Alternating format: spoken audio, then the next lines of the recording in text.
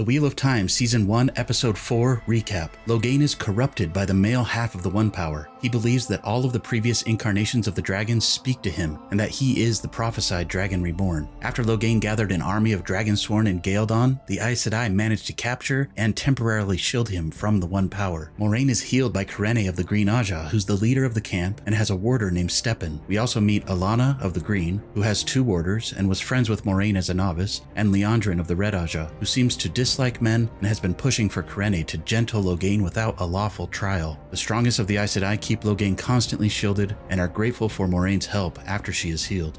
Perrin and Egwene learn from the Tuatha'an about their non-violent lifestyle called the Way of the Leaf. Perrin is enamored by their teachings to do no harm, and Egwene is enamored by a young tinker named Aram.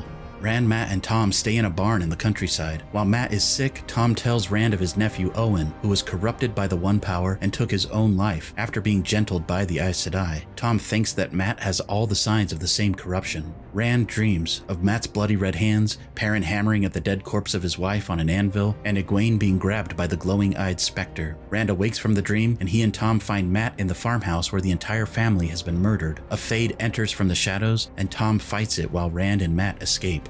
Nynaeve is distrusting of the Aes Sedai at the camp, but she enjoys spending time with the warders and grows closer to Lan, who protects her during an attack by Logain's followers. Logain breaks through his shield, knocking Kyrene and Leandrin out. Moraine confronts him and tells him he's like a candle to the raging sun that will be the dragon reborn. The sisters manage to shield Logain again, but not before he kills Kyrene. Stepan feels the death of his Aes Sedai through their bond and runs to the cave to confront Logain. Logain again breaks free from his shield and shatters Stepan's axes, causing the shards to wound many of the people in the cave, including Lan. Nynaeve sees this, and like a raging sun, she bursts with weaves of the One Power, healing everyone who is not already dead and causing Logain to lose his grasp on the power again. Leandrin links with the other Aes Sedai, and they gentle Logain on the spot, severing his connection to the One Power permanently. Nynaeve glares at the camera.